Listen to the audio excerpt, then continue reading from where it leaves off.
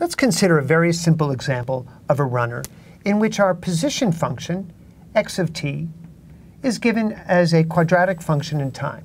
It will be a constant, b times t squared. Here, b is a constant. Now, it's always important in SI units to consider what the units of this constant is. Because the position function is measured in meters and time is measured in seconds, b is a constant and it has units of meters per second squared. And there's an example of a runner, and let's make a plot of that position function.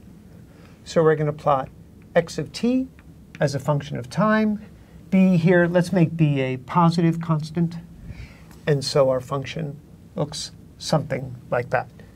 Now, the velocity, component of the velocity, remember v of t is given by dx dt of this function.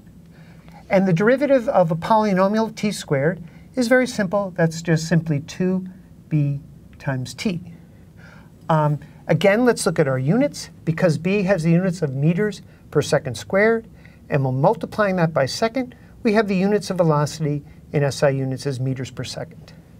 Now, let's plot that function. Notice this is a linear function.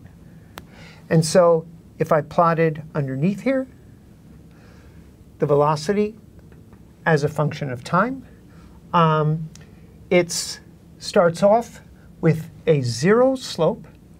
Remember, we're looking, our velocity at any given time corresponds to the slope of the tangent line to the position function. And you can see that slope is increasing. Now, you wouldn't know from this graph, but if you did plot t squared, it's increasing linearly. And so our velocity function, the initial slope is 0 at t equals 0, and it's increasing linearly in time. So we'll just draw that as some linear function. And the slope here of this function will be now the acceleration. So a of t is the derivative of the component of the velocity function as a function of time. And this derivative is quite easy. It's just simply 2b. Now notice those have the units of meters per second squared, which are our units for acceleration.